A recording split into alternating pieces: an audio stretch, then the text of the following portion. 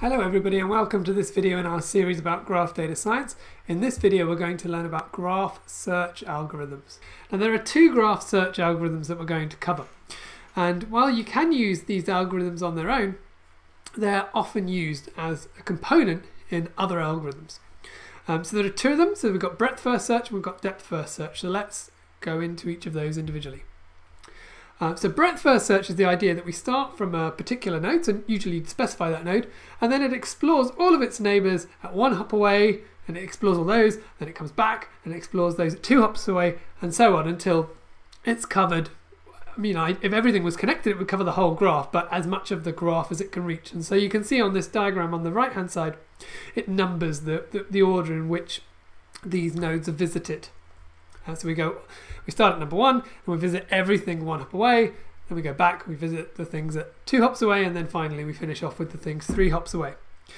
Now this algorithm, as I said, can be used in lots of other algorithms, usually more goal oriented algorithms. So for example, it can be used as part of a shortest path query, or it could be used to define the maximum flow in a flow network, or equally it can be used as a component in a garbage collection network where we want to start from the live objects and go and find out like what are the other objects that reference this one.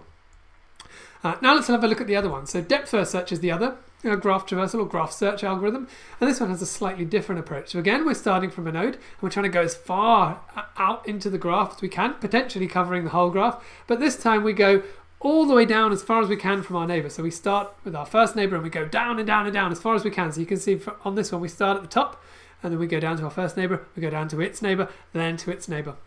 And then we backtrack up again and then we do the same thing back at the previous level. And again, this one is usually used as part of other algorithms rather than on its own. So strongly connected components and connected components algorithms can both use depth first search. And it was originally created to solve mazes, but it also can be used to generate those mazes as well. And so that's the end of our video on graph search algorithms, and hopefully now you have a good understanding of what is one of the fundamental building blocks of the graph algorithms field.